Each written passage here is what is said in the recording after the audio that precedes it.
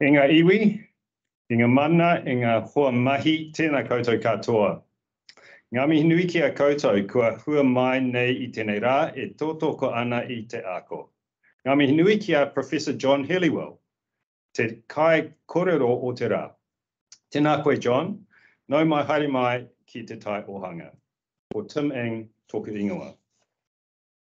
Welcome everyone. Welcome colleagues and friends from all over New Zealand, from Canada, and I hope from elsewhere also. I'm Tim Eng, a Strategic Economic Advisor here at the Treasury, and it's my great pleasure to be able to welcome you to this session and to host Professor John Helliwell for today's Wellbeing Seminar event. John hails from the Vancouver School of Economics at the University of British Columbia, among many other affiliations, and I'm going to introduce him more fully shortly. But right up front, I do want to say how pleased I am to be able to talk with you, John, today about subjective well-being, well-being more generally, and public policy. John and I have actually had several conversations on this topic over recent years, so I'm delighted to be able to continue that conversation with you today, with more people able to listen and participate. Thank you once again for taking your time and for sharing your thoughts on this important topic. So just before we begin, let me please explain for our audience a little bit more about why we're having this conversation. Back in April, the Secretary to the Treasury, Dr. Caroline McLeish, publicly launched the work program for the Treasury's first Wellbeing Report, which will be published towards the end of this year. Wellbeing Report, Te Tai Waiora in the Māori language, Te Reo Māori, will be a report on the state of wellbeing in New Zealand, how it has changed over the years, risks to wellbeing, and the sustainability of wellbeing. This seminar series is part of that effort and part of the Treasury's broader work program on improving public policy to support wellbeing in New Zealand. New ideas and research evidence and the advice of experts like John are all critical for stimulating and provoking our thinking here at the Treasury. I'm certain that we'll all get plenty of provocation and stimulation from what you have to say today, John. We've had the privilege at the Treasury to host some other great speakers so far from both New Zealand and overseas, and there are more seminars to come over the rest of this year and early 2023. I'll mention a couple of those at the end of the session, and please look out for the flyers about those that will come out in due course. So let me now turn a little bit more to more about John. As well as a Professor Emeritus in the Vancouver School of Economics, he is a Distinguished Fellow of the Canadian Institute for Advanced Research. He's a Fellow of the Royal Society of Canada and an Officer of the Order of Canada. During his very long academic career, he's been a visiting professor at Harvard University, Oxford University, and many other distinguished institutions, and has been a frequent advisor to the Canadian and other governments, including New Zealand's government. John has visited New Zealand several times, including both islands, South Island and North Island, since the 70s, I believe, was the first time. And so it's great to be able to continue our relationship with you here today, John. John has written many books on the subject of well-being, including Globalization and Well-Being, Wellbeing for Public Policy and International Differences in Wellbeing, and numerous journal articles. He's a founding editor of the World Happiness Report and has edited all 10 reports that have been published so far. We'll talk about that a little bit today. I'm going to ask John mostly about the concept and measurement of subjective well-being and their uses in public policy. He's kindly agreed to share his thoughts on progress in the use of well-being economics and policy since the founding of the World Happiness Report 10 years ago. We'll also hear about his work on the role of social cohesion during the COVID-19 pandemic. So in terms of how the session will run, I'm going to aim to cover my questions in the first half, which is about 40 minutes of the seminar, and then we'll have another 40 minutes or so in the second half for John to answer questions from people on the call. So if you have a question, please feel free to enter it into the chat box at any time. On our side at the Treasury, we'll collect up the questions and I'll put them to John in the second half of the seminar. You can also, if you like, indicate which questions you like by using the like button, and we'll do our best to cover the questions that have a lot of likes. So John, once again, welcome. Can we begin by sharing a little bit more of your biographical background with our viewers beyond my introduction? You have, as I said, a very long and distinguished career, spanning many decades and topics. I believe most of your early work, or much of your early work, was in international macro, and then you did a fair bit on social capital as well. So how did you come to get involved in your work on subjective well-being?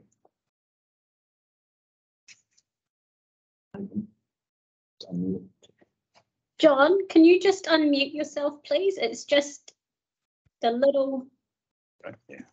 just Oh, perfect. Perfect, thank you. lovely.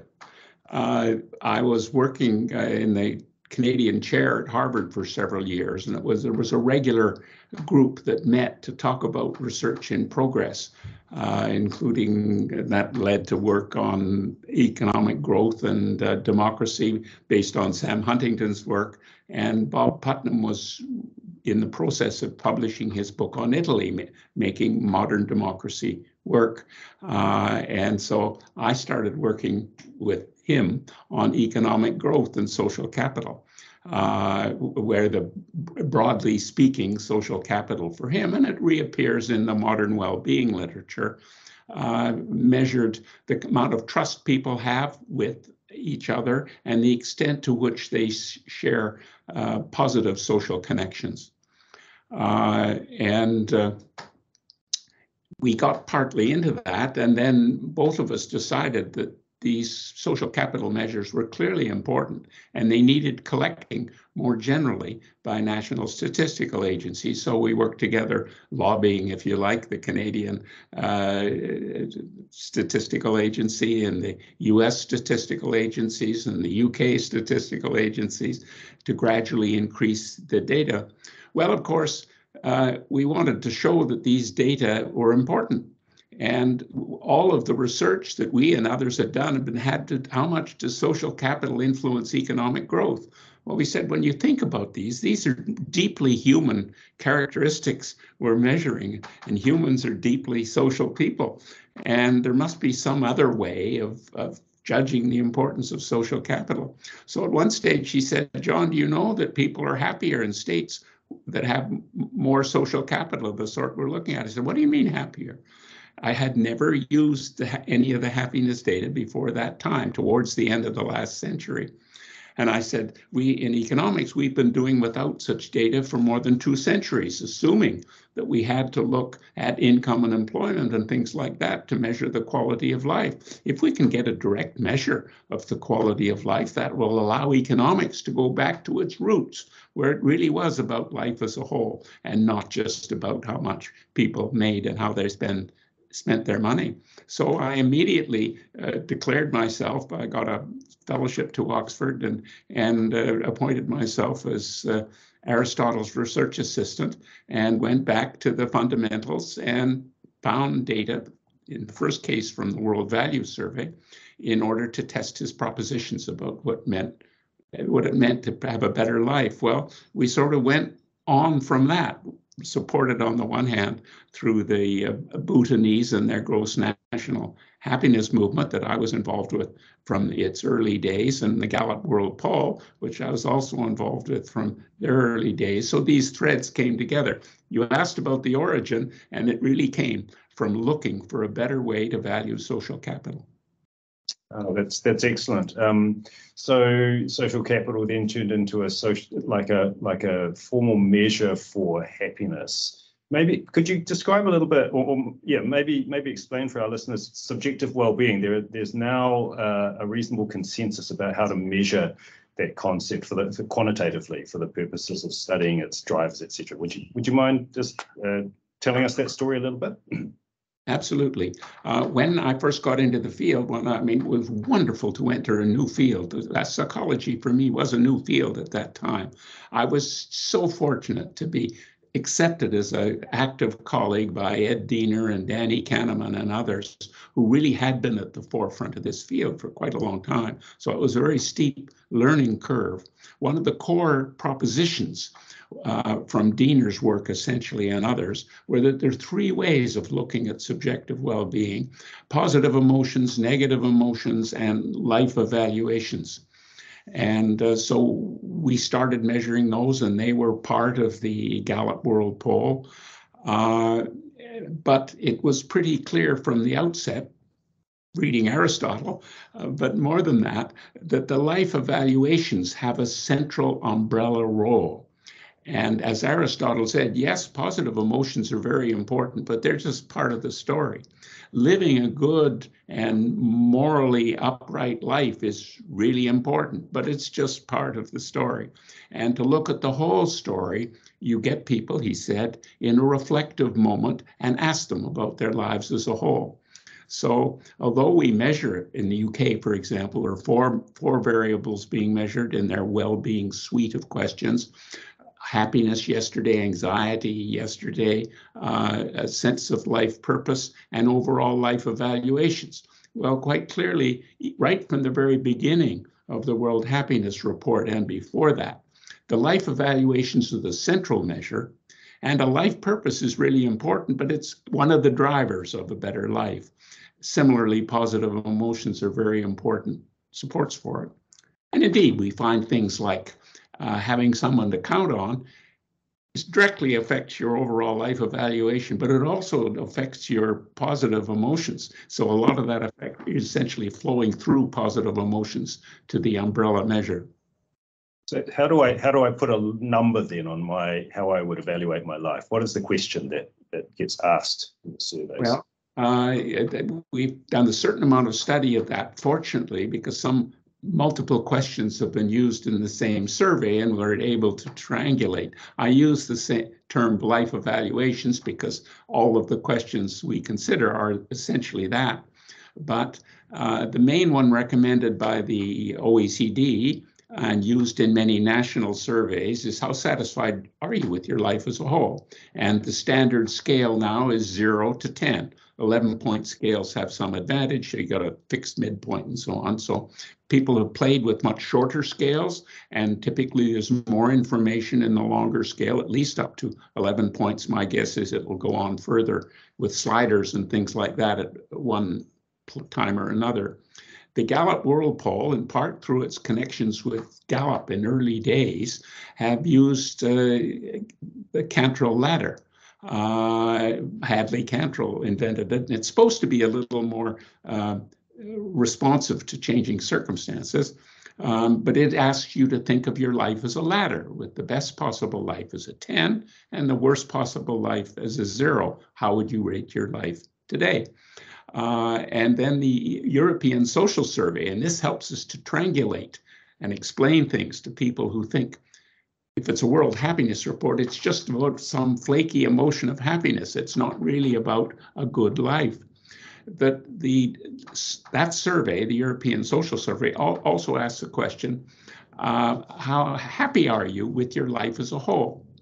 And that permits us to make the philosophical distinction, what Amartya Sen has made and other philosophers have made, between the emotion of happiness and being happy about something. Because of course you say, and one of the old examples is, are you happy with the baggage retrieval system at Heathrow? That's a judgment about how good something else is. And so it turns out people are very good at listening to questions and putting them in their conversational context, as my Oxford philosophy tutor, Paul Grice, really made famous, the notion of thinking of the conversational context is the way of finding out about meaning. Well, if you ask people how happy they were yesterday, their answer will be quite different and determined by different things than if you ask them how happy they are with their life as a whole. Ask them about happiness with life in a whole. The answers are very similar to those from a life satisfaction question. Also similar to those you get from the Cantrell ladder, not identical, and they have, but if you actually use the 3 different versions of the question on the same, and there's no survey with all 3 in the same survey, but some surveys have 2, and then you can mix and match and triangulate. They essentially produce the same answer. And so we like to keep different kinds of questions in play just to make sure the science is robust. But basically, the key results do not depend on which version of a life evaluation question you use. And happiness with life gives you very different answers and more important answers than how happy were you yesterday. That's good to know. So for developed countries, let's say, what would most people score? If on the scale of 1 to 10, what would be the average, what would an unhappy person that was not satisfied with their life say typically, and what would somebody that was very satisfied say? What's the sort of... You said developed countries, but the world happiness report about the world. So let me tell you first about the world. The mean is almost exactly 5, which means in some sense people are interpreting Hadley's ladder correctly, and they have a pretty shrewd idea of the best possible and the worst possible and where they are located. If you look at the developed countries, the average would be somewhere between 6 and 7. Some countries above, well above 7, and the top 10 are always above 7. Mm-hmm. Great. So it certainly seems as though we've got what you're arguing to be is a reasonably robust measure that's measuring something important. And as I'm sure you'll explain, my understanding is that it is at least correlated, if not caused, by other things that are important. So maybe if you could talk a little bit, please, about why, well, you're an advocate of using subjective well-being measures as a guide for policy, as one way of anchoring the purposes of policy and perhaps even measuring and evaluating the impacts of policy. Can you talk a little bit about that, and why is it that you think this is a productive way to think about policy evaluation? Well, in a way, it circles back to the beginning of our discussion. You said, how did I get into it? I got into it because subjective well-being tells you about life. And if you're anxious to know about what kind of social capital is good and what's are bad, and how much does it matter, then the subjective well-being data are precisely what you need to tell you. And it'll tell you in relation to other things. We find, for example, that people are willing to take a lower salary to work in a high-trust environment. Of course, often they don't have to, because a high-trust environment is also one that on average is a more productive one and produces better jobs that are better for the customers as well as better for the workers. But since the data have supported the promise that I thought they might have when getting into this on a regular and continuing basis, it's then strengthened the argument for saying the only thing that stops us from using subjective well-being information, and remember the key information that we get for policy making from this, is when we use other variables, all these things in the dashboards of the well-being economy or in the dashboards of the OECD. These are all very important things. The various star elements in the Bhutanese star of important things, they're all really important. What we do with the science of well-being is say, well, let's look at how those various things are playing out in the society we're looking at, whether it's a neighborhood or a company or a nation, and say, what's the relative importance of having this, that, or the other thing? And often we sort of measure it in terms of its income equivalence, but you can measure it in terms of anything else. It's just telling you the relative importance of various features of life. Well, government policy is about enabling people to advance themselves and their interests in the most efficient way. It's up to the government to have the roads and the railways and the legal systems that allow people to flourish. We know, for example, that one of the key variables that shows up ever since we looked at it, thank goodness this question was in the Gallup World Poll, do you have freedom to make your key life decisions? Very strong variable everywhere. So if you then say, this is somebody might say, well, if you take this seriously, it's a big brother situation. You say, well, if you take it seriously, it isn't a big brother situation, because you won't want big brother situations to help people's well-being. They value their chance to build with others a framework and develop their own lives in a framework that there is honest, is supportive, but is not directed by somebody else. So from what we've learned, there's now a lot of information that permits policymakers to make shrewder decisions. I mean, it's always, you ask any government what its objective is, it always says we're trying to make life better for people. In part, I don't want to go on too long about this, but in part because there is evidence that my colleague Richard Laird always emphasizes this point. He says, you know, countries where people are happy re-elect the governments in question. And there is a certain amount of evidence that that's true. And it's always been true in what they assumed in their speeches, right? The whole idea is we're about to make life better for you. Well, we're now got some evidence as to whether in fact that's happening. And it's humbling for all of us as policy advisors and them as policy makers, because you often don't know the whole story. And some things you thought would be very good turn out not to be so good. Well, let's take some examples of that, John. So often one will hear politicians say, yes, we want to make life better for people. And then the next breath they'll say, so we're going to build houses over here, or we're going to have a bridge over that river, or we're going to invest in schools, or, you know, we will invest in safety and more cops on the streets. Can you think of examples where, or can you give us an example where the use of subjective well-being in a kind of practical policy intervention or program, government program, has been particularly successful, or how's it changed the way that the policymakers thought about delivering those types of things? Let me give you one example that it changed. It allowed me to make this case with more confidence.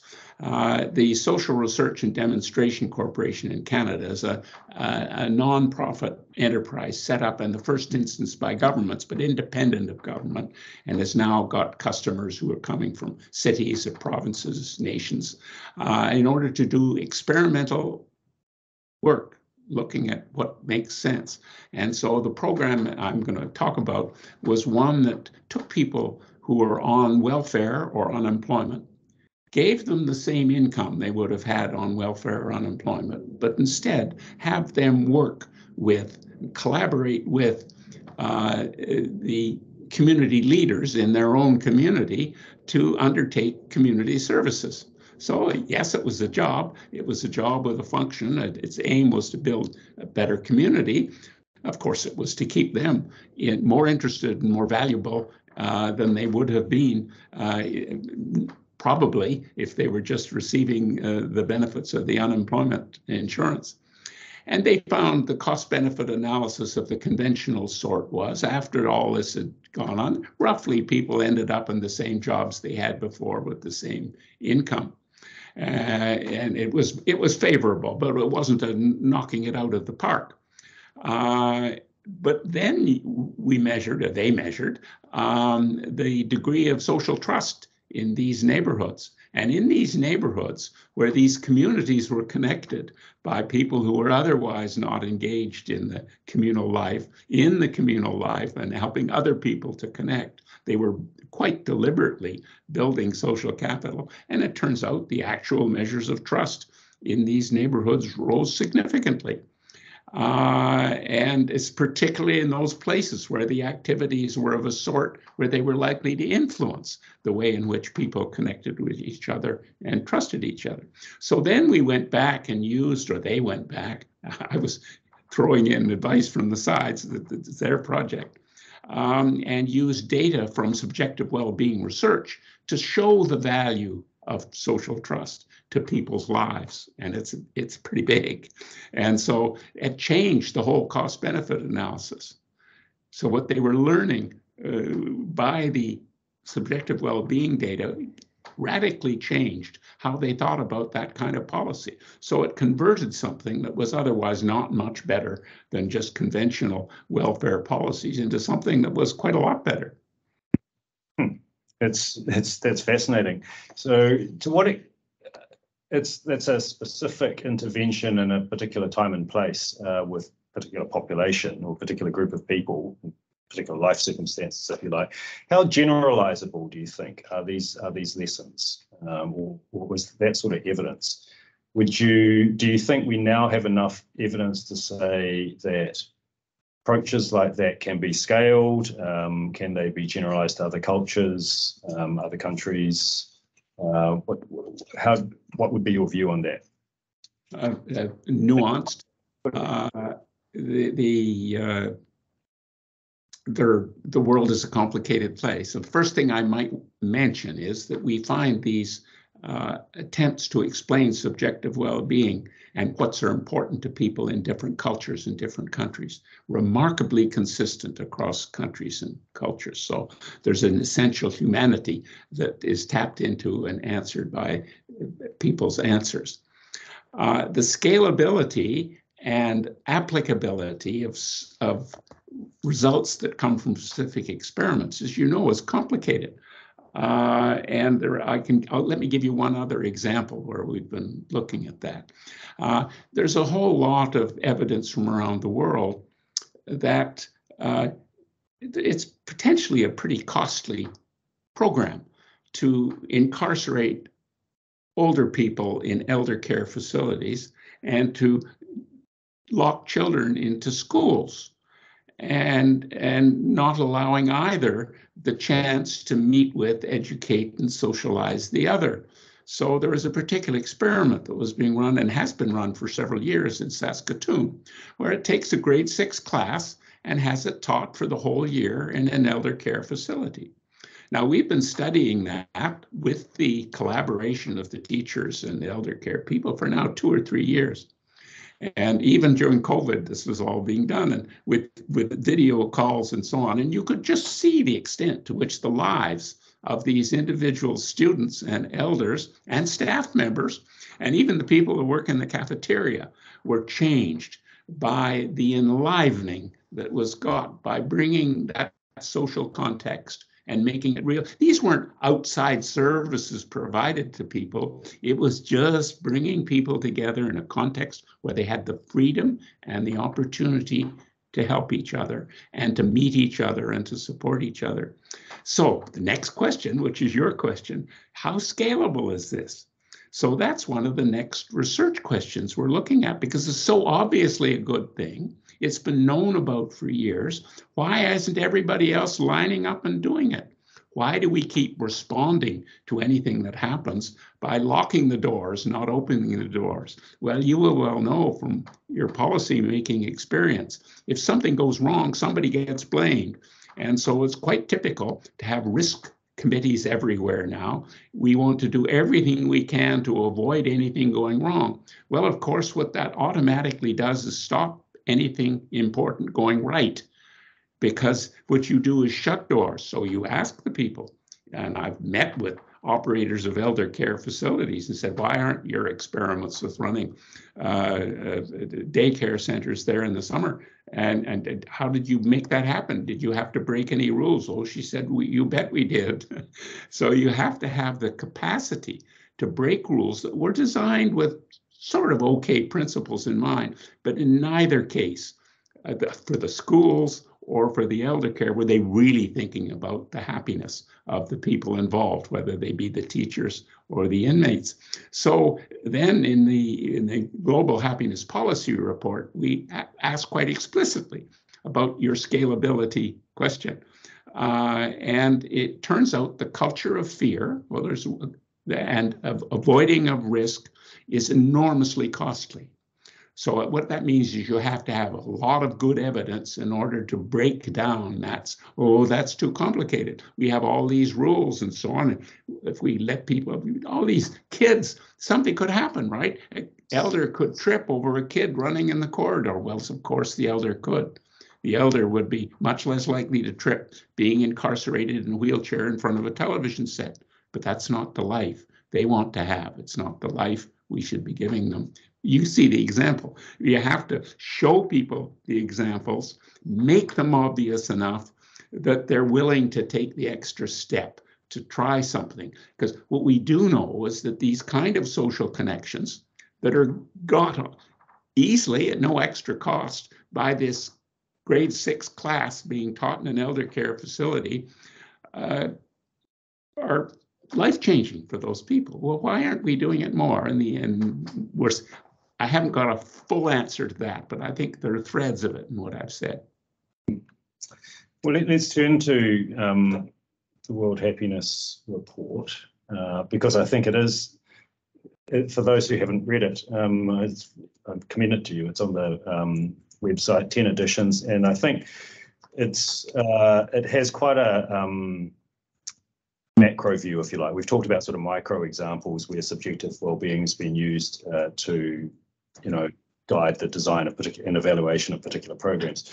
But in the World Happiness Report, you have looked across for 10 years, different countries' experience, whether it's data gathering on well-being, the dashboard development, the incorporation of well-being analysis into different government policy processes.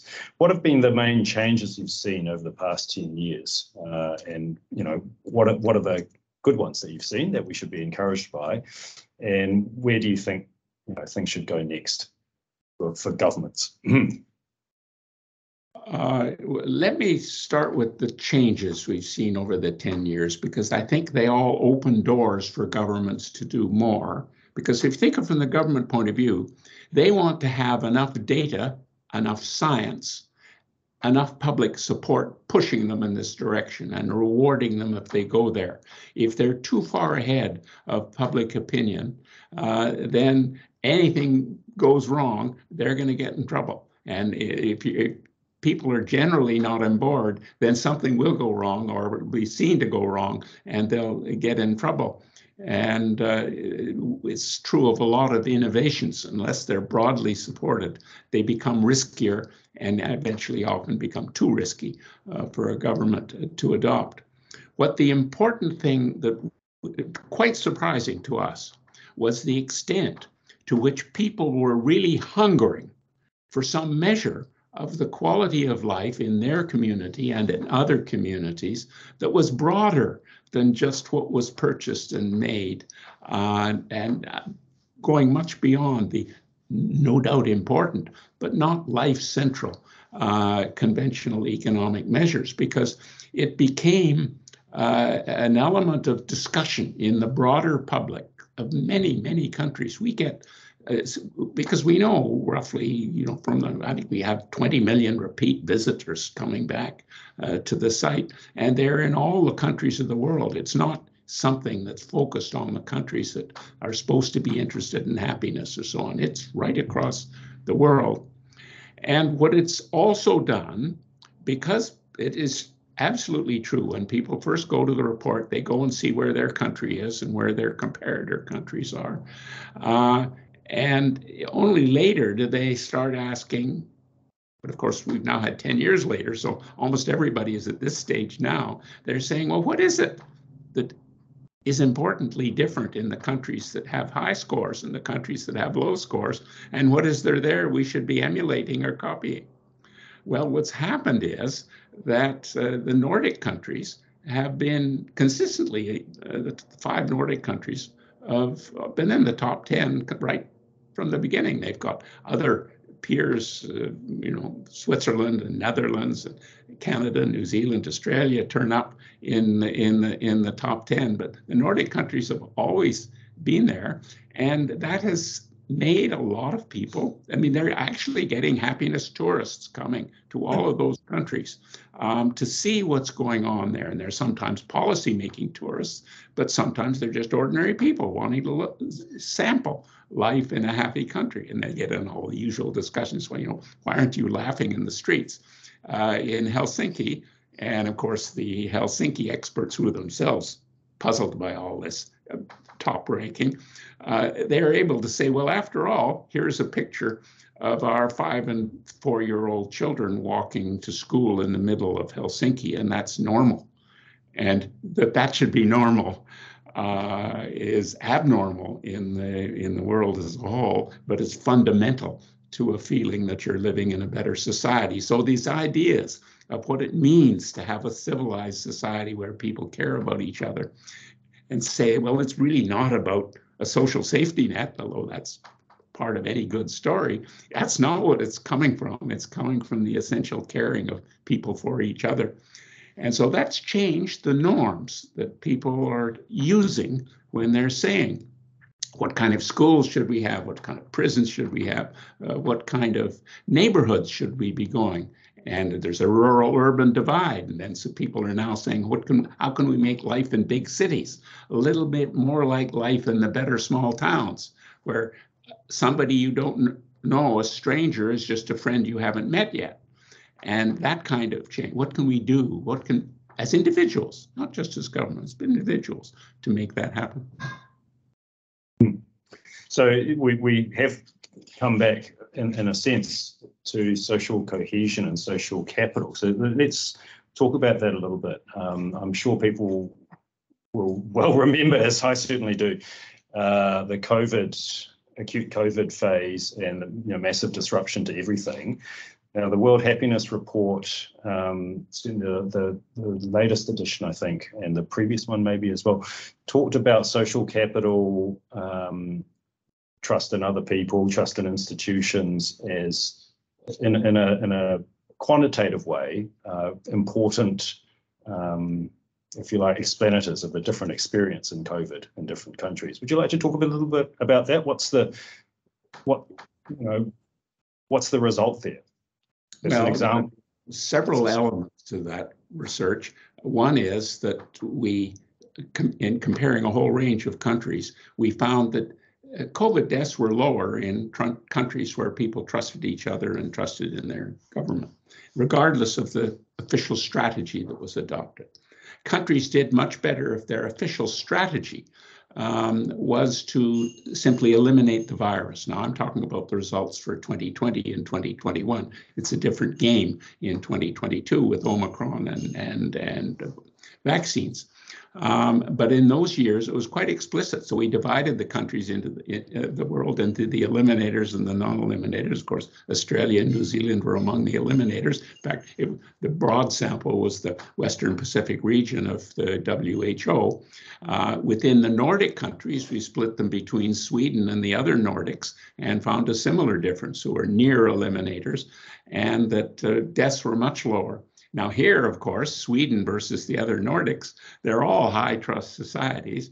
And so it's quite clear that COVID success wasn't just about high trust. It also required making the right policy decisions. And the Swedish essentially took a view that in the end, if you compare their performance with the other Nordic countries, didn't get them anything. In the long run, they had more stringency than the other Nordic countries. They had way more deaths than the other Nordic countries. They had no more economic growth and no more personal freedoms on average. They were forced into a situation that ended up being worse than the eliminators. Well, that's part of the story. So policy mattered and trust mattered.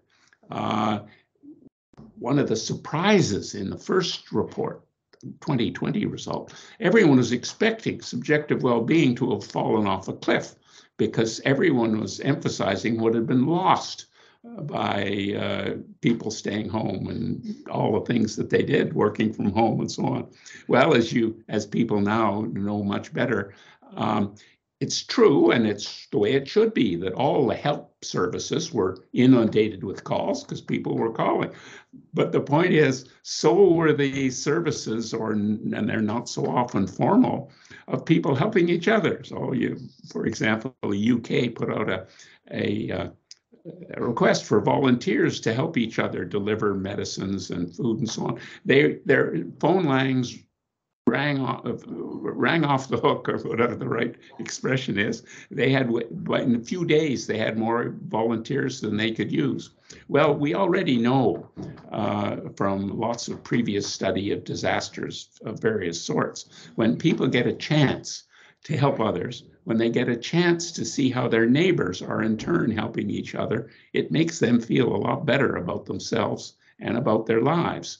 And then part of that is because we know from all our wallet dropping experiments that people like to live in a society where their wallet will be returned if it was lost. But in general, people are much too pessimistic about that. So that means that how people reacted to their neighbors and saw other people helping other people, they were surprised. They were pleasantly surprised at that. So not only did they have more contact with their elder parents or grandparents or whatever by electronic means than they had actually had through visits before that. But they were enjoying that. So you often find, the group that did best demographically were in fact the people over 65. And they ended up, they were in fact getting more contact from their loved ones than they were before that. And of course, it's ended up changing things one way and another. And not that I'm suggesting people in elder care were appropriately treated in most countries. They were irresponsibly treated in many countries, not deliberately, but because people hadn't thought about handling well-being and disease in those circumstances. But is that enough on the COVID? Let me give you, I think there's one thing that we talked about before, which was in the 2022 report, where we were very surprised in the 2021 data, which is now the second year of COVID, that all over the world, in every region, there was a big upsurge in pro-social activities, the most important being the helping of strangers. And some of the micro evidence of that is people who are not commuting long distances to work and trading road rage are busy greeting their neighbors in the street when they're out on their walks, and indeed helping them. And so there's been a big increase in, and you can imagine in big cities, that's especially valuable, because otherwise often the neighborhoods are not really neighborhoods at all. So what, yeah, that's fascinating. There's tons more we could probably talk about in terms of COVID, and well, maybe one final thing on COVID, and I suppose this topic of social cohesion and social media. This predates COVID in a way. The trends that I'm going to allude to, and that's the rise of social media trolling and sort of toxic social media and so on. Do you see how much of a sort of threat to the results that we've seen, the positive results we've seen on the importance of connectedness is that, so now we're able to be more connected through social media, and we're seeing some toxic behaviors as a result of that. So this is, I know this is extremely speculative, we don't have the evidence in yet, but what's your view on what's going to prevail? Are we going to keep getting better at recognizing the importance of social cohesion and social capital, or is this a threat that's a real big problem? We don't know, but quite clearly social media, and we had a chapter on this in a previous World Happiness Report, how destructive it was to the self-image, especially of adolescent females, through a whole range of shaming and boasting and a whole range of issues. And so the image was getting stronger and stronger that the social media were forces for evil, not forces for good. Well, if you ask yourself how life could have survived in the workplace, in the family, in the neighborhoods, in the actual provision of goods and services, without the social media, it was just very lucky that, in fact, all those mechanisms were either developed, or made available. And one of our early analyses said, at last, the social media have become social media rather than anti-social media. And it showed the possibilities for using these technologies to actually create well-being and to distribute it, because of course the ability to share information and caring and good ideas is infinitely greater with these multiple chains of connection. And so to have these good uses and examples so obviously out there probably helps people to develop a nuanced view about it. So it's not whether you have a telephone or not, but how you use it. It's not whether you have the ability to form a narrow group within the global interest sphere, but how you use that. And we're also getting, of course, it's one of the good things about this report. The conventional media have a sort of, if it bleeds, it leads strategy. So bad news gets told much more frequently than good news. Well, we're coming in much more neutrally because we just have these views about how happy they are with their lives as a whole. And we're finding out, of course, there's a lot more good news than bad news, and people are too pessimistic. So that's something that probably will continue out of COVID. For long, we don't know. And of course, there are other things going on at the same time. Let's finish. Thank you for that, John. Let's finish this segment with just a little look to the future. What are you working on now in this area, and what are you excited about over the next couple of years? Let's say around the World Happiness Report work that's continuing, other research that's going on that you're connected to. Well, one thing, this is boasting. Well, not anyway. We've been very gratified at the extent to which what might have been regarded as a pretty flaky publication, it is now the case that we can ask almost anybody to write a chapter for us, and they're happy to do it because they know there's an audience out there of interested people, and they're able to take their scientific research and get it out of the technical journals before an audience of many million. And most of them are doing the research because they want it to be useful. And so to provide that, so it means we're able to keep and build an intellectual structure that enables the report to be part of the evolving science of well-being.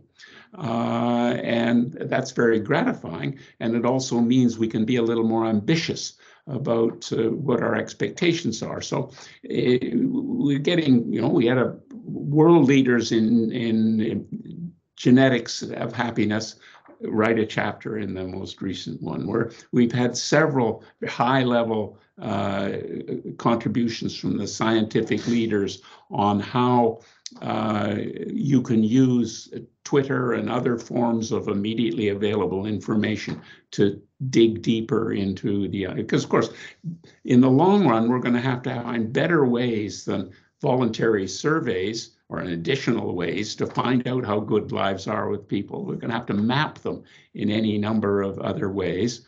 We've got Tim Besley and Torsten Persson, key leaders in the political science of public institutions, doing a chapter in the forthcoming report on what are the links between government capacity and happiness. So all of those, and of course, you still have to dig deeper and deeper, and we're trying to raise the ambitions of national governments so that having the relevant statistics in the main social surveys, in fact, and the investigations should be thought of as absolutely normal, indeed required. Initially, as you well know, some statistical agencies said, oh, subjective measures, we can't do that. We only look at exactly how many people are walking the streets. Well, of course, we know that never was true, that people were unemployed if they said they were looking for work and didn't have it. So subjective measures have always been used. The point is they didn't understand, and they were kissing off the possibility that these subjective measures were really valid. Well, after all these years, it's now 20 years of this research, that tide has changed. And so statistical agencies are looking to do more, and they will do more if their governments ask them to do so, and the governments will ask them to do so if there's a general public interest. So there's this circular flow of ideas and influence and knowledge that you keep it moving in the right direction, and nothing but good will follow. Excellent. Well, thank you very much. That's a really positive way to finish in the formal segment, and very inspiring too. Let me turn to the questions, and thank you for all the participants who have entered questions in the chat box. I'm going to go back to the beginning and see if I can get some themes out of this. We have some stuff on I guess the statistical properties of subjective well-being. So there's a question here, and I'm going to group them together. Is this happiness measure, by which I'm taking to mean the subjective well-being measure, is it cardinal or ordinal? Then there's a question, how well correlated is national happiness with GDP? And one on the distribution, if you like. Yeah, actually, why don't we start with the first two, just on the cardinal and ordinal and the correlations with GDP? Well, it's formally an ordinal measure. It's a step on a ladder, and then it becomes cardinal if you can attach a similar quantitative importance to a move from one step to the other. And there are ways of, and it's been quite standard now for 15 years for people to use probit estimation as a way of then treating it as an ordinal measure and then seeing how different the answers are than if you assume it's cardinal, which is simpler because you get a nice interpretation that is continuous up the scale. And if you do the right transformations, for example, and put income not in dollars, but in the logarithm of income, so to get that nonlinearity, and there's some other nonlinearities you put in. But if you do, then you find the measure, you get the results you get from the probit analysis and the ordinary least squares analysis, essentially the same. So for ordinary people, as we all are, what this says is we treat them as cardinal without important loss of information. So that's not a worry. I mean, people still, and bless them, they still re-estimate and re-estimate just to make sure that's still true in the case they're looking at and so on, that they're not interpreting too much. And once you get out, and people are now starting to look not just these following 5 variables are independent. They're saying, well, maybe these things are related. So the value of community or well-being may depend on your age. Well, it does.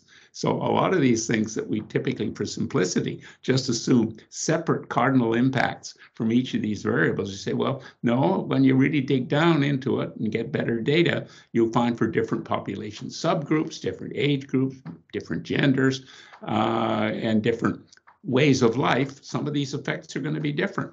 And that's where the growth in the science will be happening. That's very reassuring indeed. Let me move to, so there's a question asked by Hamid, which I think Arthur Grimes has answered to Hamid's satisfaction. So thank you for that, Arthur. I'll leave that question there. But one from Rodney, which has been liked by 4 people, so we'll certainly ask that one. Question is, are there cultural or societal or national differences in the drivers of subjective well-being? What's the evidence on that? How significant are these differences, if any? Well, it's a splendid question. I'm reminded that when I was back studying social capital, one of the definitions of social capital was that it was a cultural phenomenon. So then we say, if you've got more social capital, it's different culturally, and so there's a sense in which every society is going to be different from other societies, and we're looking for measures that, in fact, make them look more similar.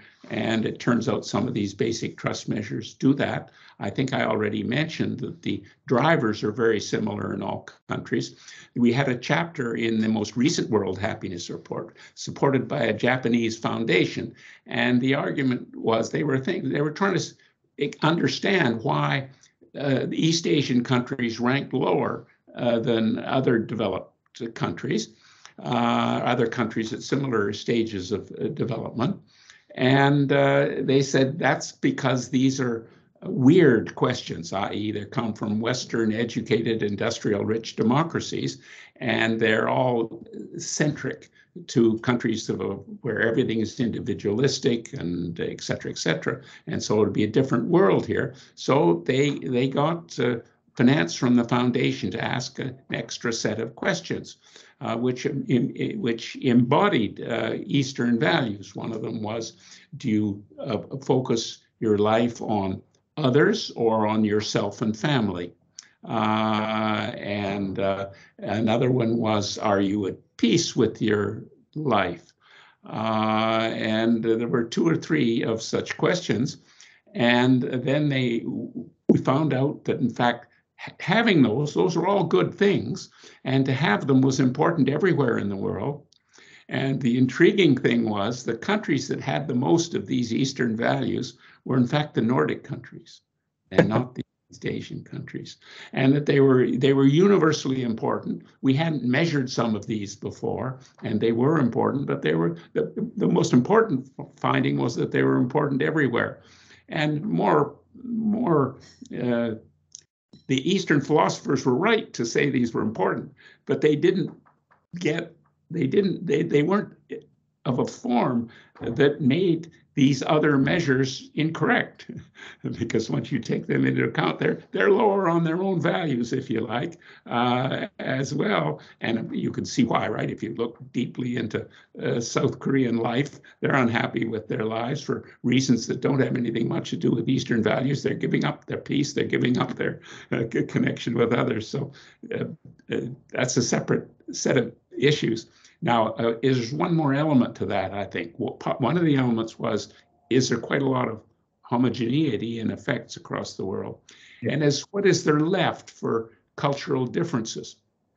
So we've had 2 chapters, I think, on Latin America, because it's kind of special. If you sort of look at a global model and then look at regional departures from that, there is. And you then say, is the regional departure because life is different there in ways we just haven't measured with our variables? Or is it a cultural orientation that means all the same things? Don't mean the same to them. My view of the evidence thus far is that the same things matter, but they have more of them of some things than other countries. And there was a nice chapter by Mariana Rojas where he looked about Latin American happiness, and the things that Latin Americans do more of, multi-generational family living, more greetings in the streets, more open friendship, and so on. You know, bicyclists who've gone all around the world said they're much more likely to be taken home and looked after in Latin America than in other places. That kind of open connection it makes people happier. So that's in itself, if it's actually more prevalent there, would explain this 0.5 point margin in Latin America. And he dug deeper into this by getting hold of some surveys that inquired more deeply into the structure of social life, because the Gallup World Poll questions are quite limited in this structure. Just, do you have someone, yes or no, to count on in times of trouble? Well, they'd gone quite more deeply into the structure of family. And it turns out Latin America, people have extended families because they love them, not because they're forced into them by economic circumstances. And of course, that's going to make them happier homes than if they were forced into them. So every time you get something where a common model doesn't fit everywhere, you're going to be looking at ways in which people think of things, and you look for differences in the way they are. And so that for the Nordic countries, people are trying to say, well, now what is it about those cultures that make people more likely to return wallets and make them correspondingly happier?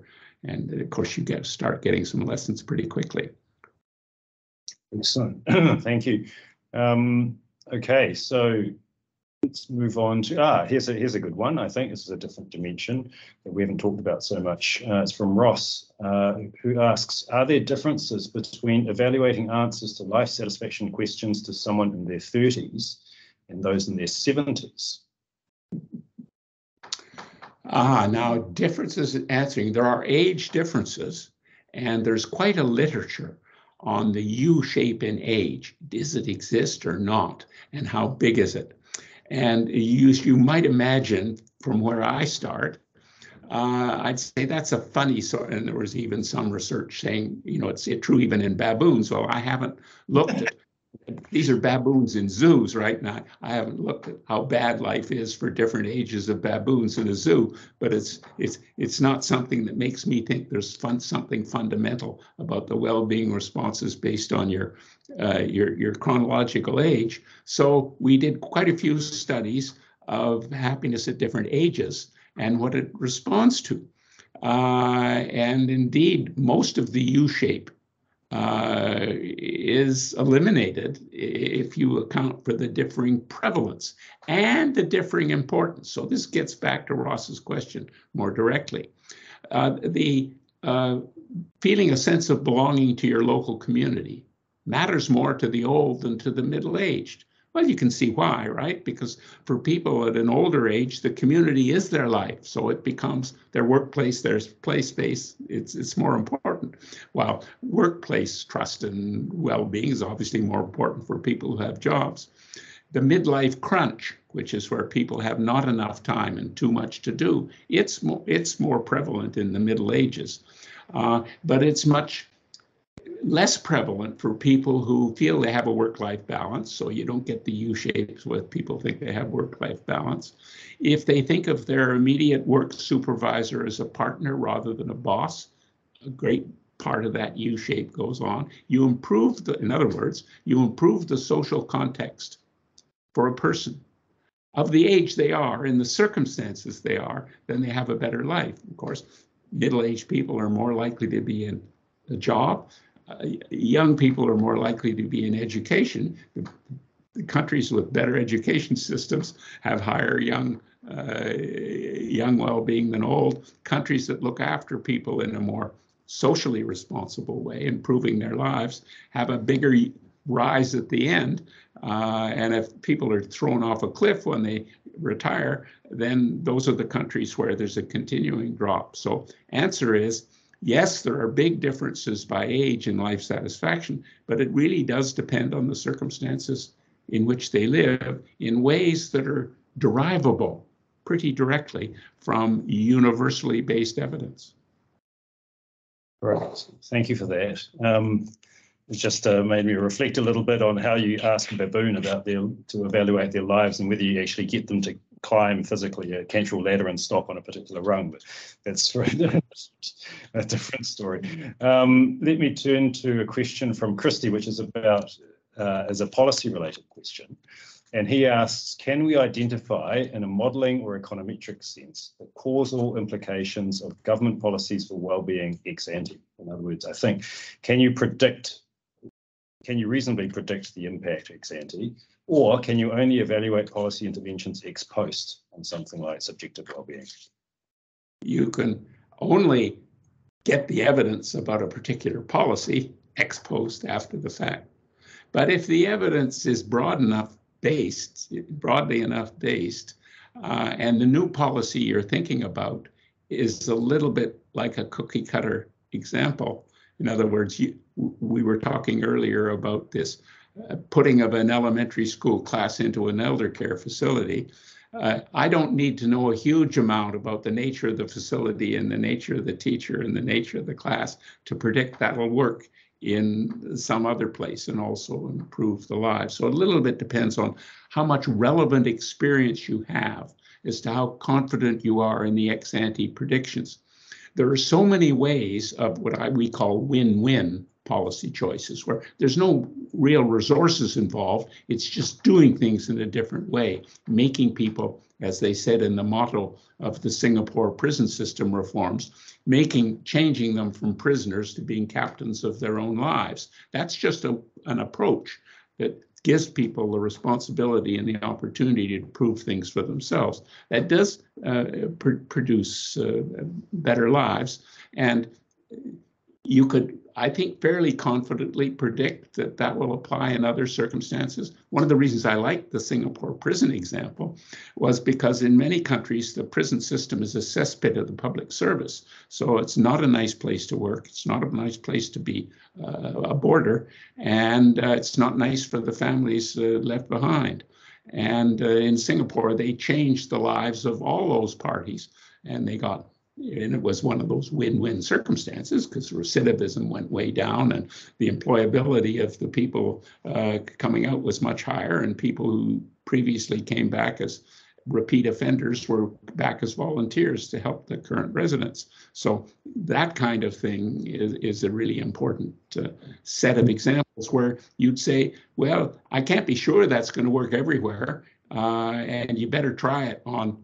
The thing about schools and prisons and other things is you can have nice semi-controlled experiments where you have one group where you're testing this and another where you don't. And that minimizes the risks of the new policy, and it increases the information you gain from trying something, and it allows you to do experimentation with moderate acquisition of risk, which, as we've noted before, is a big stopper for a new policy. So the experimental approach, and I think that's the appropriate answer to the question. You can't be sure ex ante, so make your experiments small and keep track of them so you're adding to the relevance of the past for allowing you to predict the future. Excellent. Thank you. Question from Debashis, which I think is a really interesting one. It's been in the back of my mind, actually, on this stuff. And he's asking, how can we control for the happy feeling impact on this subjective well-being measure due to media or government propaganda, for example, North Korea? And I think there's a broader question in there, which may I suggest, which is about conditioning of subjective well-being or life evaluation, for that matter, on I don't know, sort of habituation to cultural discourses about how good things are. In North Korea, the government keeps telling you how good things are. They're better than everywhere else in the world. You may start to believe that and then answer your subjective well-being questions, life evaluation questions, in a way that, well, is it still a genuine response in a situation like that? Should we? Genuine response, but it reflects the circumstances. I mean, we've talked quite a bit about what you think about whether your wallet will be returned. It's affected a little by your own experience, but it's affected mainly by what you read and hear in the media. Well, if those media are controlled by a government, then they're going to be important providers of the information base that affects your answer. So you could then say, well, if in fact I didn't have that controlled media, I might feel rather differently about my life. Anyway, we haven't got the latest polls back from Ukraine and Russia, but during the previous post-Crimea period, it was quite striking, the difference. People do respond to what they hear and how they're reacting. So it's a complicated scene. There's a more technical question here, which is, when you're asking a question in a survey, does it depend on the circumstances of the survey and the other content of the survey? And you might ask what they had for breakfast. And all of those things have some impact. And that's why it's really important to have many surveys. And you want to do them in as uniform a way as you can. But to the extent they're different, and StatCan is now doing some work on answers that have come from COVID time surveys, from COVID-specific surveys versus the general health survey versus other things, and at looking at the general social survey cycles differently. The time use cycle, for example, gives an average value of life evaluations is about 1/3 of a point lower than the non-time use specialty. And our inferences is you focus on people's competition for their time and the extent to which they're failing to get a work-life balance, you get a lower life evaluation report. Another interesting contrast is the criminal victimization survey rounds. They give a higher average life evaluation. And our hypothesis for that is that they ask questions, were you in fact subject to any of these bad things? And of course, most people weren't. And so they then say, well, I was pretty lucky, and it isn't happening to me. So they're not drawn down by the answering of questions about bad things because they weren't happening to them. Anyway, the important point is, yes, the context in which a question is asked is going to depend on the information they have at hand and the triggers they have in their minds and in their questionnaires. And it all increases the value of trying to collect other kinds of information about how their lives are going, and not be saying everything depends on this. It would be political suicide, and it wouldn't make intellectual sense to say everything depends on the answer to a life evaluation question in a particular survey of a particular source. Life is much more complicated than that. And so you have to have a certain humility as a scientist and a breadth to say we want more information about the quality of life. And so the questioner's concern that the circumstances of the information system are going to give you a false reading. It's going to give you a different reading, and whether it's false and what it's false in comparison to really requires more unpacking. And it may be true, either you can live in a fool's paradise and be happy, or in fact, you may not know. As you may remember, Amartya Sen is in early days and may still be quite skeptical of the use of subjective well-being through what he called the happy peasant paradox, that people were laughing and smiling in these African countries he visited, and he said that therefore they'll tell you they're happy, but they don't have my measures of capacity and capabilities. Well, it turns out the actual measures we get are much lower in those countries than elsewhere, and that whether they have Sen's capabilities are strong determinants of their answers. So they give answers, they give Sen-like answers to their questions, and they have every reason. Just because they have low levels of education doesn't mean they don't. They seem to have quite a broad conception about what life is and what it could be like. That's yeah. I mean, to your point earlier in the response to some of those questions about cultural differences and circumstance differences, it's great to hear about the different research results on the effects of framing versus trying to unpick, the effects of circumstances versus preferences and things like that. So this is all part of that, I guess, isn't it? Let me move to a question on policies that aren't primarily social policies. This is a question from Matthew.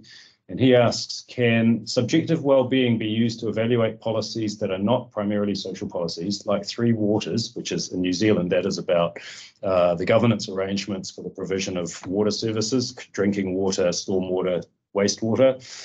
So it's very much regulatory. Well, certainly the instrument is regulatory, but there's quite a large debate in New Zealand at the moment about other aspects of that particular set of policy reforms. And then the other example is resource management reform.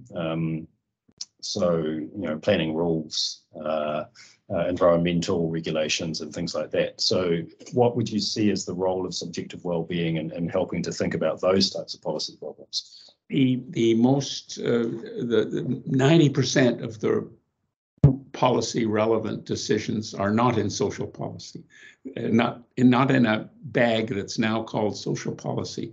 They have to do with how you design and deliver and administer all the other policies, and which handling of a water system is a classic example. There have been studies of developing cooperative management of watersheds, for example, ways without rules or regulations, but with collaboration as to how you do that. And the same things that deliver happiness for people deliver better mechanisms. So the extent to which the people know each other, trust each other, and collaborate in the design of the framework. See, this is not top-down water management. This is bottom-up handling of a shared resource. People together to clean up a watershed, they're going to think differently about everything else, about each other, and they meet people they otherwise wouldn't have met, and so on. So you get more efficient results at the micro level, the handling of the water system. But the extent to which these mechanisms used are ones that enable people to be active agents in the design of better systems for themselves and others. They're not just happier, but you get much better results. I've had discussions when talking about these things with Danish entrepreneurs. I just happened to be giving a talk at the annual business summit where they were giving prizes for the best innovating companies. And it was quite clear, I got to talk to some of these best innovators. They were all ones where the administrative structure was flat, where everybody got to talk to everybody. The pay structure was also much flatter. And they shared ideas and they covered each other's backs and they cared about each other. And it was our project. It was our innovation. So everybody felt, even if it was just a question of where that screw hole should be, they were not shy about bringing their ideas forward and developing a better shared solution. Well, that increases the actual well-being of the workers, but it of course makes the provision of the service much better. And that's true. It's probably true in spades for those bits of the administrative structure that are left to the government to do, designing of roads, water systems, a whole range of things. And governments have just not even started to think about how to do that in a way that increases the well-being of the people right there, quite independent of whether it's 3-inch pipes or 4-inch pipes or whose houses get linked up. It's a question about finding together something that gives better lives for everybody. And we're a long way from that, because you could imagine you've got to break. My example I used in the elder care facility, I gave you some feeling for the administrative structures that have to be broken down. But it's equally true in the design of sewage systems or stormwater systems, or you name it. Housing is very important in this. Yep. Yeah. Thank you. Question from Chelsea now. This is an interesting one. I understand there's a distinction between life satisfaction and people's sense of purpose. So from a policy perspective, to what ends might we use data that tell us about eudaimonia? And you might want to explain in a couple of sentences, what do we mean by eudaimonia? Yeah, well, I think I mentioned at the beginning that a purpose of life, which is a typical question that's called a question about eudaimonia, the word eudaimonia has been picked up and used too narrowly. It's been used, I think, by a lot of researchers who think of it as a description of people acting in a moral way for others. So regardless of whether it affects their happiness or not. So life purpose is an example of various kind of measures of moral quality. And what Aristotle really said, I think, was that the good life depends on those. So these so-called eudaimonic variables, eudaimonia to me is the happiness as a whole. And these good life variables are critically important, but they're on the right-hand side of the explanation. They're not what we're trying to explain. Of course, you want to know what it takes to develop a sense of life purpose and think about education in those terms and so on. But it's part of what goes into the making of a high quality of life. So they're important variables, all these eudaimonic variables. I don't call them eudaimonic variables because to me, the eudaimonia is happiness as a whole. And Aristotle was quite explicit. He said, a virtuous life is critically important, but it's not all of life. And these other practical parts and just sheer having fun are part of life too. And the overall life is going to depend on virtue for sure. And to neglect it is neglecting a good part of what will draw us out of bad situations, because what's normally discussed as virtue in religious and philosophical traditions, it's all good to have. You don't want it to replace fun, and there are good ways of developing it without it becoming a sad or over rigid structure. Thank you. Question from Tim now, and we're going to move towards trust and trustworthiness and social capital type issues.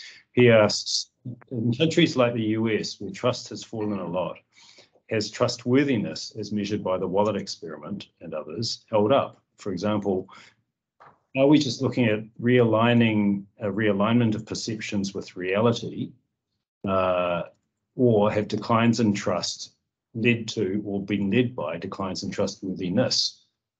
And then following up, if it's just misperception, what do we know about why people are underestimating how trustworthy other people are?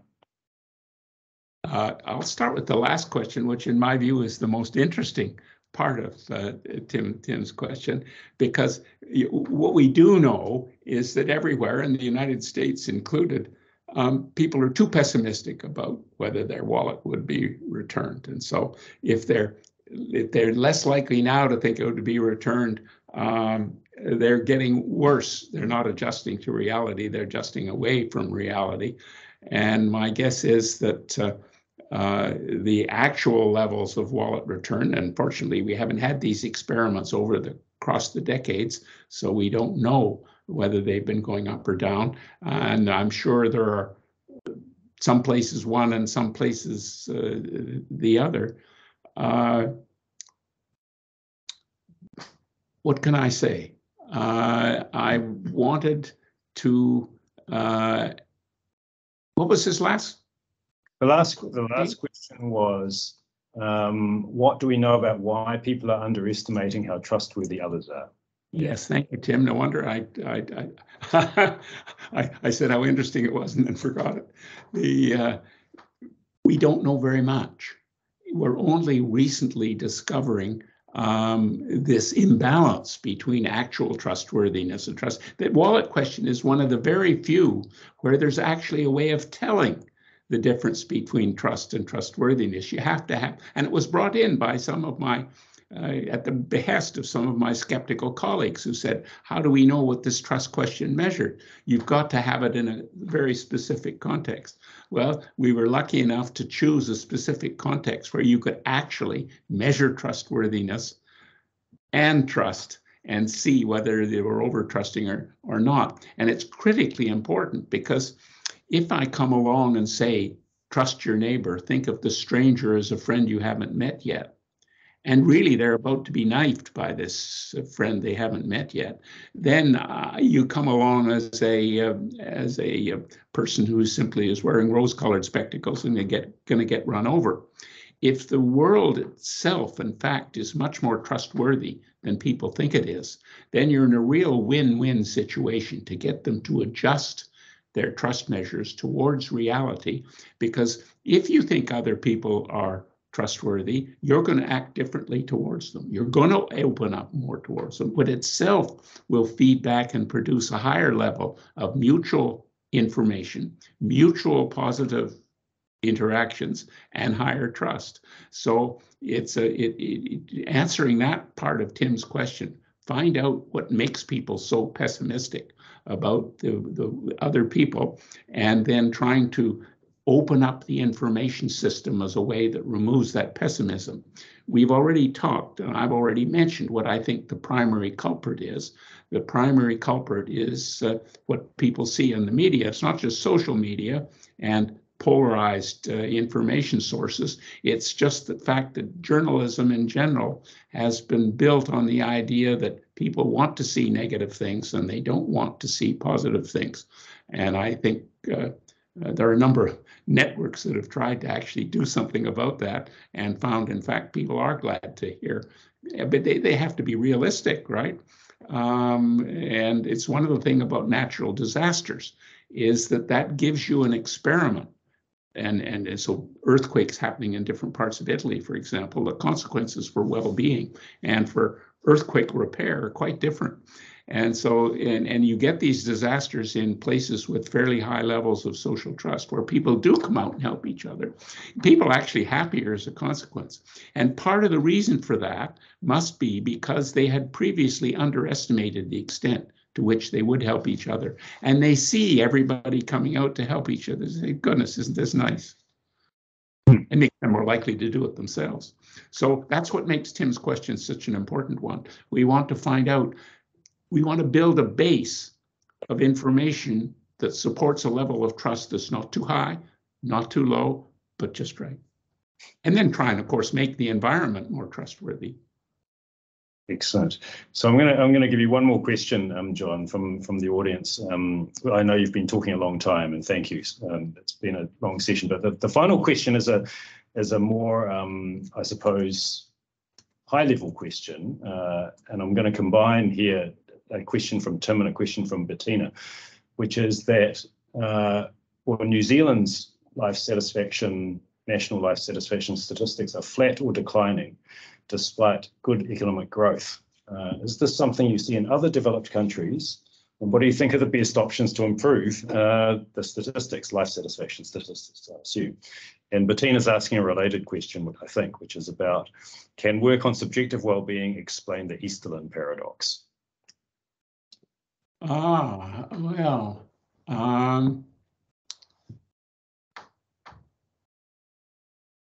There is, I mean, the evidence on, I mean, basically the Easterlin paradox has income as well-being depend more on relative income than absolute income, and there is a fair amount of evidence supporting that proposition, which doesn't seem to be as obvious in the case of happiness as it is in the case of income. There are specific examples, for example, of a Swiss study showing that people were less happy in those regions where there were more Lamborghinis on the street. This is sort of the demonstration effect. And you find it's more prevalent. There's some research suggesting it's more prevalent in those places where material standards of life are obvious. And so you look at the countries that have higher standards of general levels of well-being. They're typically ones where people don't show their material wealth. They don't boast about themselves at all, and they certainly don't boast by having a demonstration of others. So there's that twist on the Easterlin paradox. The actual timing of changes in economic growth and changes in well-being in a particular country to particular time period, the evidence, because the samples are not monstrous typically, and there's much going on in life at a whole, be a mistake to try and infer too much too quickly about that. It's kind of natural, right? If one indicator is down, you want to say, well, what are the other indicators that are up and down? That's a pretty complicated scene, and the dynamics are. We were doing some of that in the COVID times with surveys every 2 weeks in 15 countries and got some interesting stuff out of it. But the life evaluations themselves were very stable. And that's to be expected. So you don't want to read too much in that, because people accumulate evidence before they change their overall life evaluation. Yes, you would hope they would. Yeah. Right. Well, look, John, I'm going to draw things to a close now. And to the audience, thank you very much for the questions. Apologies if I didn't get to absolutely everybody. I know there are some that asked a question that I didn't get to, but as I said, I did try to cover the ones that had the most likes, and also covered the territory of our earlier conversation in the first half, John. But what I would like to do to close is just thank you once again for a fascinating discussion, for a fascinating conversation with me, and for answering the questions. Excuse me. Of our participants. I know it's been a long time, a long time to talk, so thank you for that. Your expertise and experience, once again, is really stimulating, really valuable, and I'm sure I certainly got a lot out of it, and I'm sure the audience did too. To everyone, please look out for the upcoming events in our Wellbeing Seminar Series. As I mentioned, we have some more great overseas speakers coming, such as Romley Mokak in October. John, please. I wanted at least to have one final word. Oh, of course. Thanks and congratulations to New Zealand and the Treasury for taking well-being as seriously and practically as you have done. You're not just in COVID, but before and beyond. You've been a beacon for those of us in other countries working in the field. So thank you very much. Oh, John, thank you. That's very kind of you. We're always in New Zealand. May I speak for the rest of New Zealand and say that we're always willing to be a laboratory for the rest of the world, and it's great to have people interested in our case. Let me just finish with my advertisement for Romney Mokak, who is the Australian Productivity Commission's first Indigenous Policy Evaluation Commissioner. He's coming as part of this series in October. He'll be doing a session. And then in November, we have Nobel laureate in economics, Professor Joe Stiglitz, who among many other things many people will know was one of the authors of the Stiglitz Centre for Two-C Commission's report on the measurement of economic performance and social progress back in 2009, which of course was and still is highly influential in wellbeing policy, including in New Zealand. So let me finish our seminar today formally. Once again, thank you, John. It has been terrific to have your time and expertise. Farewell to all of you, and what I'd like to do is finish with a whakatauki, which is a Māori language proverb. And this whakatauki that I'm going to read to you says that discussion, learning, understanding, and knowledge underpin the well-being of all people. Mā te kōrero ka mōhio, mā te mōhio ka marama, mā te marama ka mātou, mā te mātou ka ora te iwi. Haumi e, hui e, taiki e. Thank you once again, John, and to everyone for participating today. Mā te wā.